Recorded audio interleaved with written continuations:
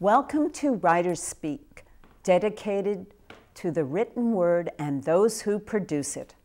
I am your host and author of 2 historical fictions, She Flew Bombers and She Built Ships During World War II. Today in the studio, I would like to welcome Jeff Cotton. Welcome to WriterSpeak, Jeff. Hey, Jeannie. It's nice to be on WriterSpeak because this one's not quite about the written word so much as it is the spoken word. Well, I know that you have written a manual, but we are going to mostly talk about your training courses. Yeah. Jeff Cotton has a marriage and family license. He is a trainer with the National Foster Parent Association and has worked with children and families for 35 years.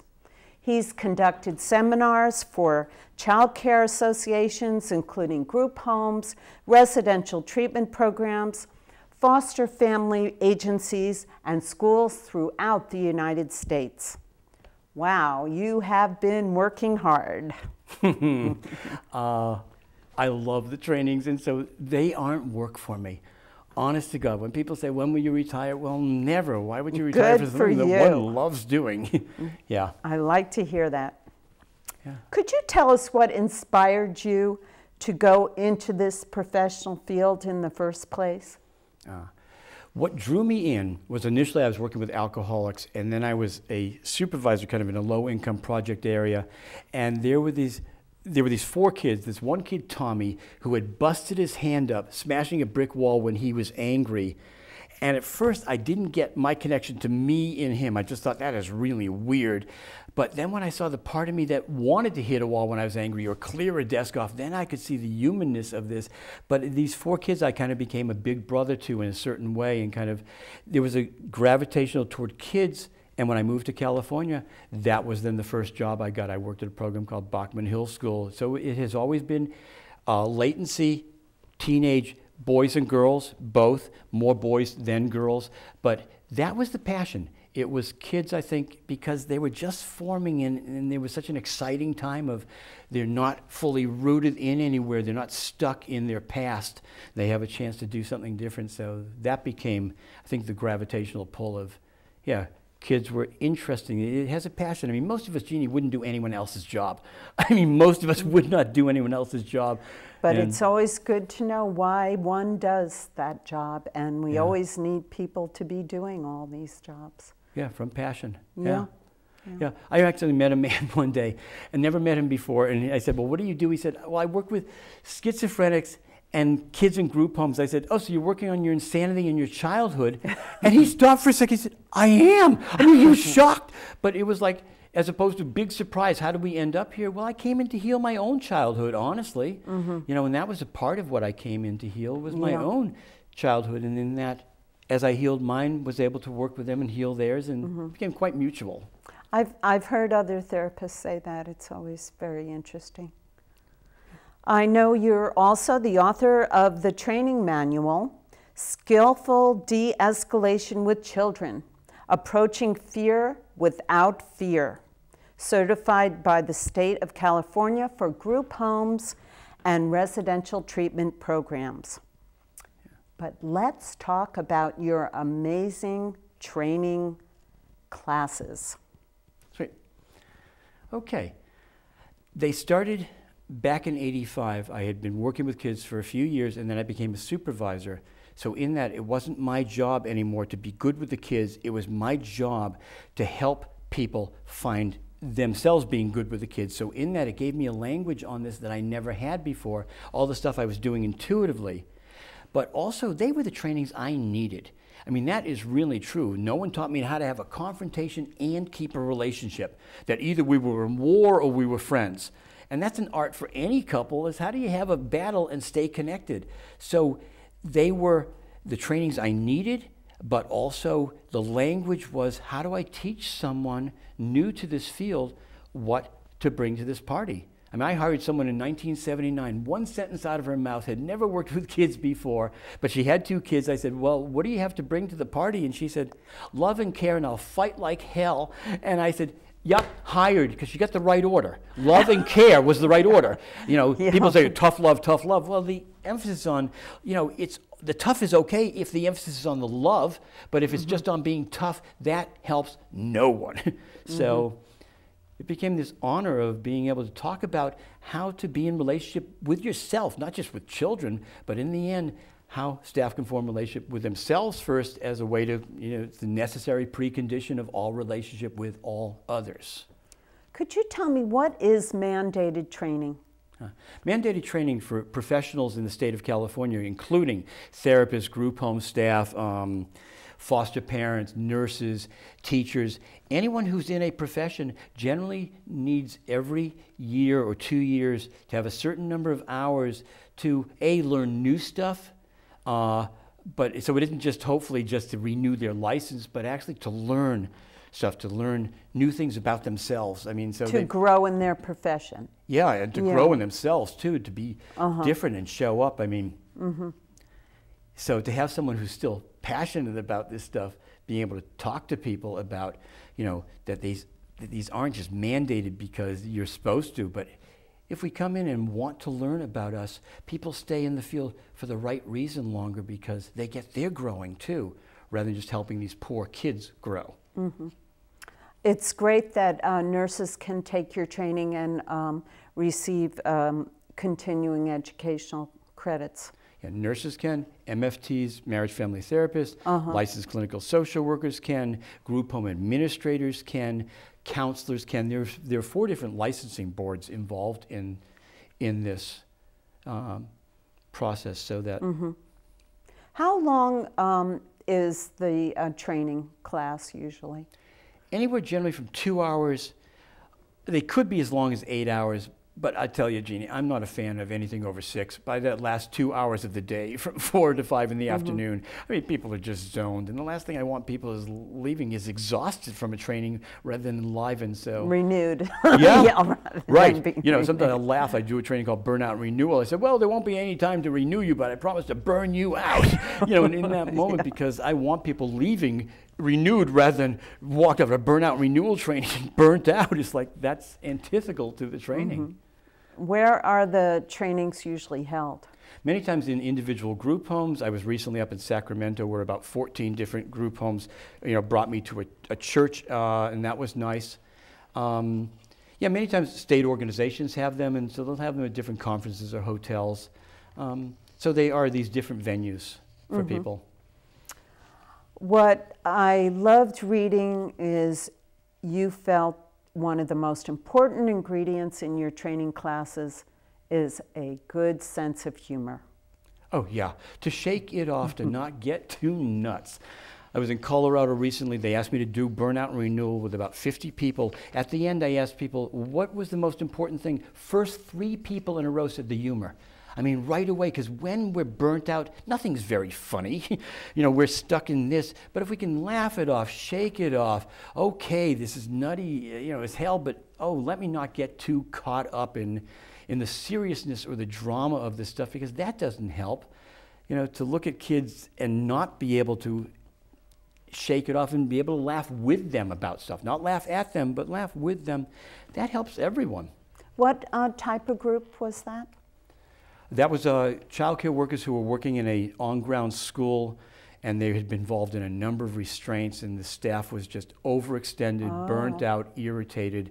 And you know, when a show of hands, how many people are burnt out? Most of the room raised their hands. I mean, most of them did. And the other were probably on morphine drips. Kidding. So you were a pretty important ingredient to throw there.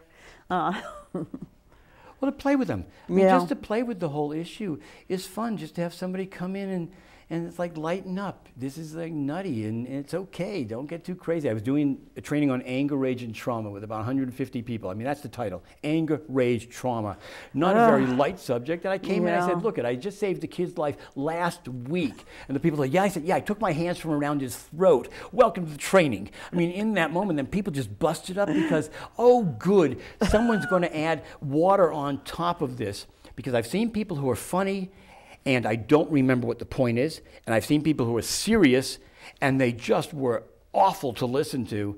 So on some level, I consider myself a lunatic with a point, is that I definitely have a point, and there's a lot of humor just imbued in it because it's funny too. Jeff, we'd love to hear you demonstrate some of your training classes. And we have this lovely, magnificent purple chart here.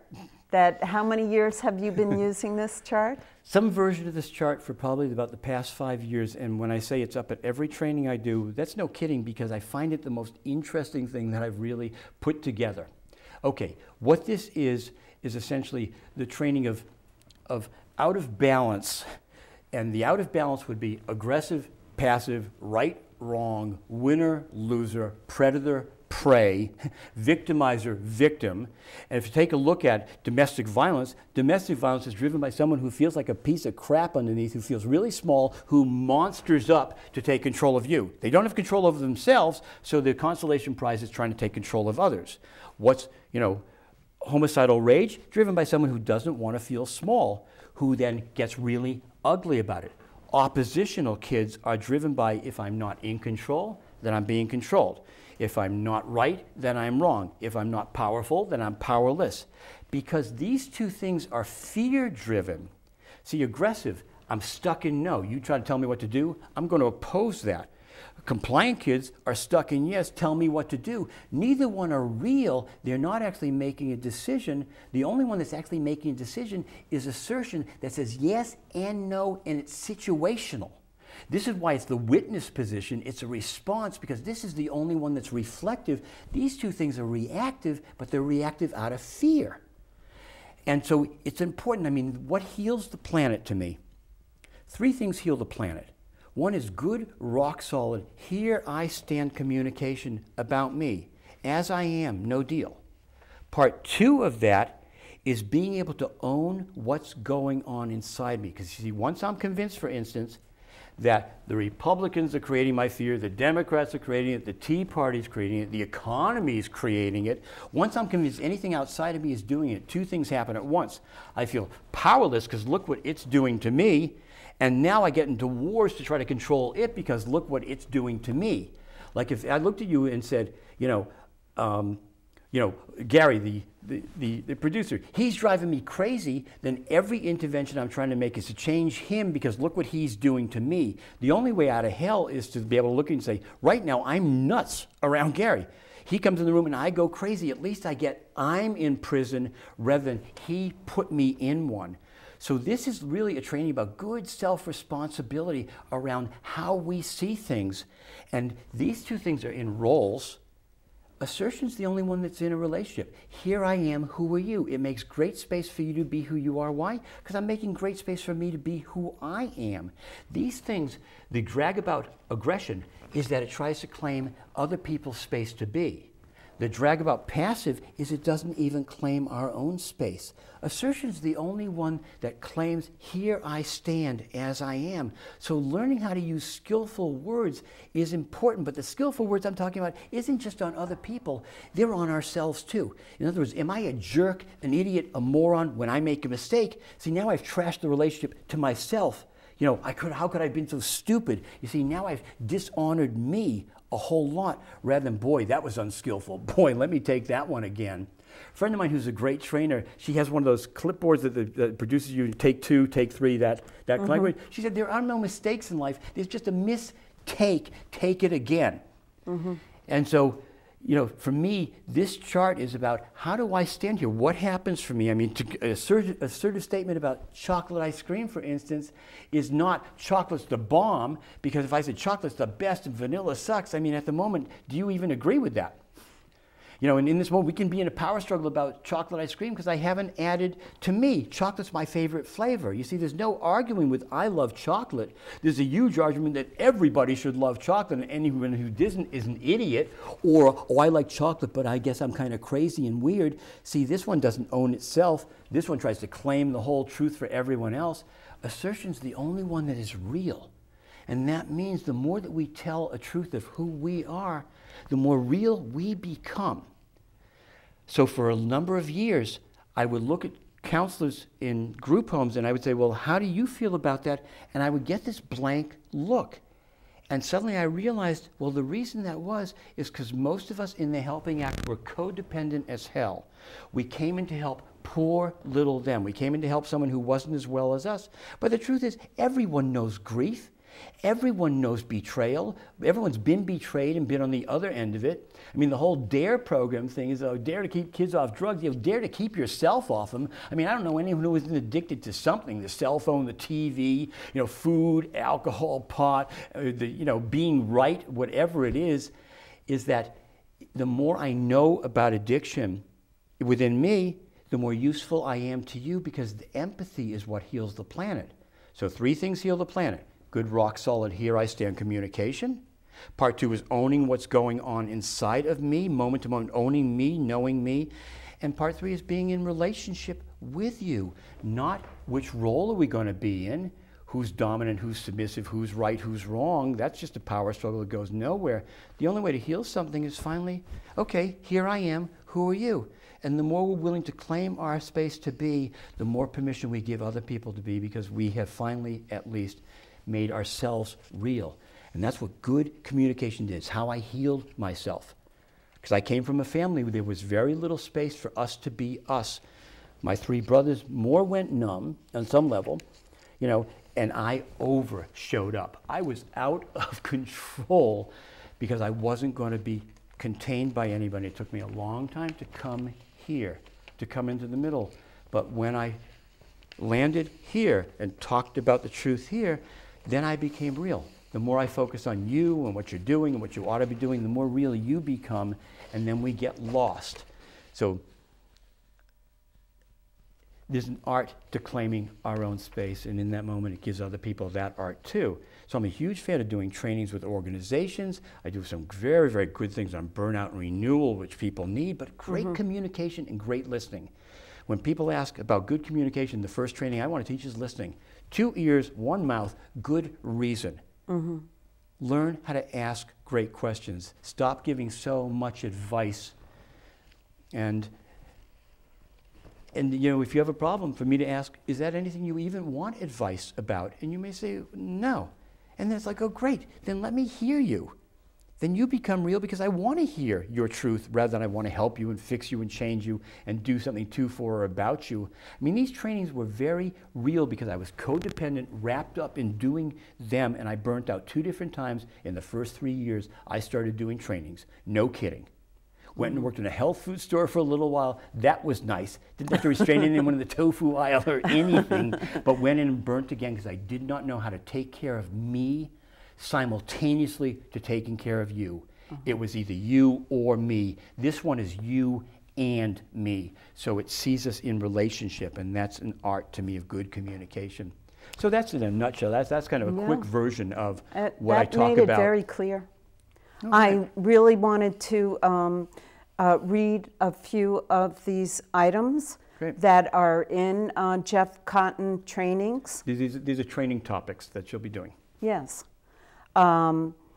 Jeff talks about 10 habits of highly successful parents and professionals, communication anchored in truth, the astonishing listening training, which you were talking about, skillful engagement with crises, activating the best in children, what to do when buttons get pushed, how to speak with children about difficult things, being therapeutic with sexual minority youth, burnout and renewal, internal inoculation from external pressure, creating healthy teams and partnerships, understanding attachment and child development, how to help children become thoughtful decision makers, living anxiety-free in anxious times. Yeah. I really liked the last one. Oh, sweet. Yeah. And they're hard fought. They were really hard fought. Great topics. Back in '85, if I may, I went to Codependents Anonymous, not because I was in a relationship with alcoholics. I was in a relationship with the Helping Act in a way that was not helpful. It was like a personal mission to save somebody else, and I didn't know how to save myself. So I went to Codependents Anonymous, and I was hanging out with people who were in relationship with alcoholics and addiction and all that. I was in relationship in the helping act in the same way. I was addicted to being helpful. And in fact, one of the newer trainings that's not listed there is called Breaking the Addiction to Being Helpful. Because it doesn't, if the more helpful I am, the more helpless you remain. It doesn't help you so much. If you come to me for great advice and you trust me and you don't trust yourself, when you go out in the world, I want you to trust yourself. So in that, the trainings are really aimed to help people become themselves, both the professionals who help kids and for the kids that we help to become real, to become themselves. Well, Jeff, it was a pleasure having you on WriterSpeak and learning about your trainings. Thank you for telling us all about them, and we have learned a great deal. Thank you. Oh, thank you, Jeannie. So there's a website, Jeff Cotton Trainings, that will be listed on here. Go to the site and you can find out more about these in detail. WriterSpeak is produced at the Community Media Center of the North Bay. I would like to thank our sponsor, the Sonoma County Gazette. Please join us next time for another episode with a talented author.